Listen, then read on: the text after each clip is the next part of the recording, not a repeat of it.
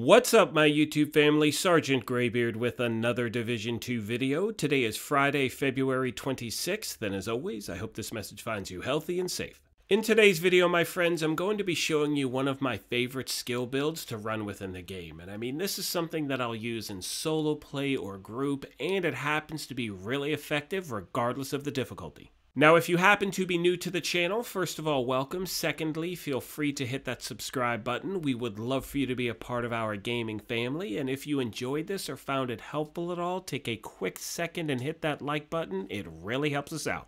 Finally, as most of you know, we have giveaways here, and our current one is for an Xbox Series X. However, more importantly, we will also be making a donation in the winner's name to St. Jude Children's Hospital for $500. The winner will be announced on April 4th of this year to celebrate the 1-year anniversary at the channel, and all you need to do to enter is either subscribe here or follow us on Twitter. Either way is fine. As always, my friends, please keep in mind that watching our content is not a requirement to win. Only watch the things here you may enjoy. That's why you have the option of entering via Twitter. Having said that, let's get into today's video.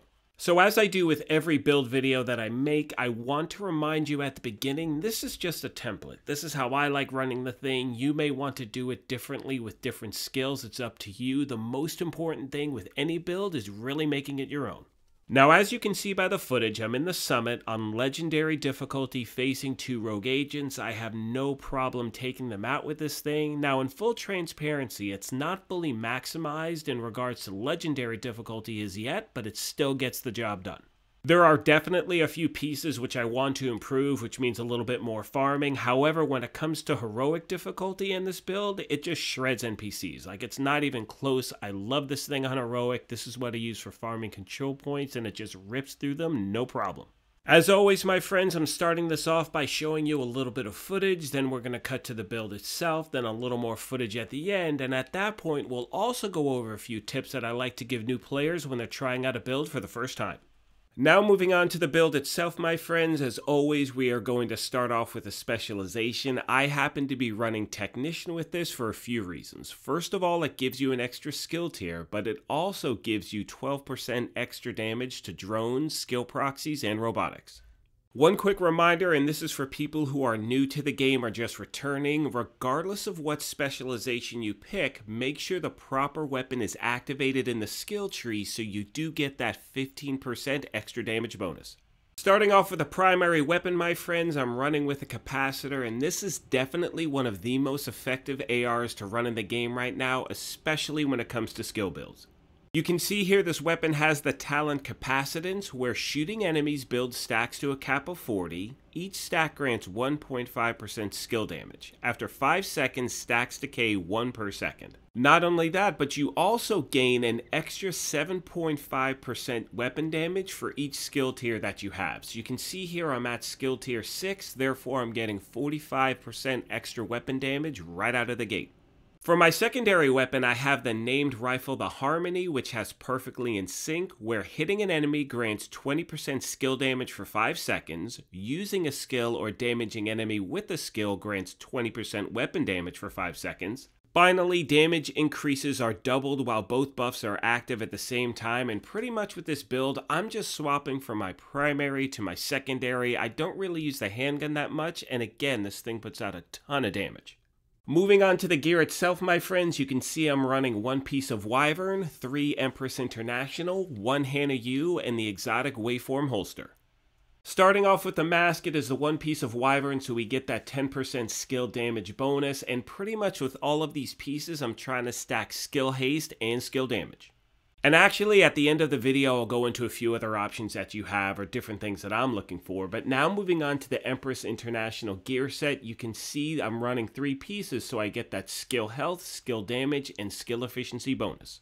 For the talent, I've chosen Kinetic Momentum. When in combat, each skill generates a stack while active or not on cooldown. Stacks increase your total skill damage by 1% and total skill repair by 2%, up to 15 stacks per skill. Moving on to the holster, my friends, it is the exotic WAVEFORM. Now, right now, this is not in the general loot pool. You have one of 2 ways to actually get it. You can either complete the season or get up to level 90 in the season and get it that way, or another agent could drop it for you if they happen to find an extra one. My recommendation is this: if you do not have the waveform, I suggest putting in a second piece of Hana U, because that is going to give you an extra 10% skill damage with a 2-piece bonus, and it can still be extremely effective. Next, we have the knee pads, which is the second piece of the Empress International gear set, and moving on to the gloves, we have 1 piece of Hana U, so we do get that 10% skill haste bonus.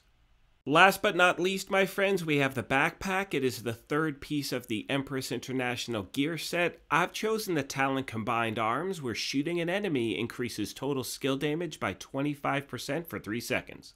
And in my opinion, it is definitely one of the most effective talents to have in a backpack, because the reality is, with this build, you are constantly shooting NPCs, so you're pretty much always getting that extra damage bonus.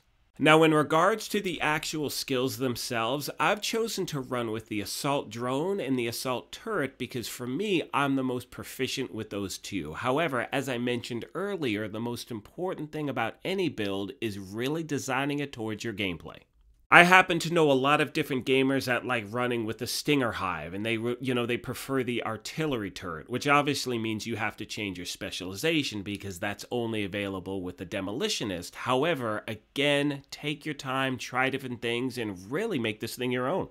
One thing I'd like to recommend to all of you that may be new or just returning to the game is when you're trying out a new build, I recommend going to a control point or to a mission that you're familiar with. That way you know the timing of the NPCs and you can see how the thing really responds. Having said that, my friends, I'm going to start to wrap this video up. As always, I'd like to take a moment and thank you all for your continued support and remind you, if you have any questions or comments, please leave them down below. I'll try to get back to you as quick as I can. Most of you know by now that one of my favorite aspects about making these build videos are the communication that we have as a community here. So please feel free to leave any tips or tricks or ways you run builds. I'd love to hear them down below and definitely will highlight them in future videos as well. Like I said at the beginning of this thing, if you happen to be new here, feel free to hit that subscribe button. We would love for you to be a part of what we're doing. If you enjoyed this, you can hit that like button as well. But most importantly, take care of yourselves, be kind to each other, and we will talk to you soon. Thanks again, everyone.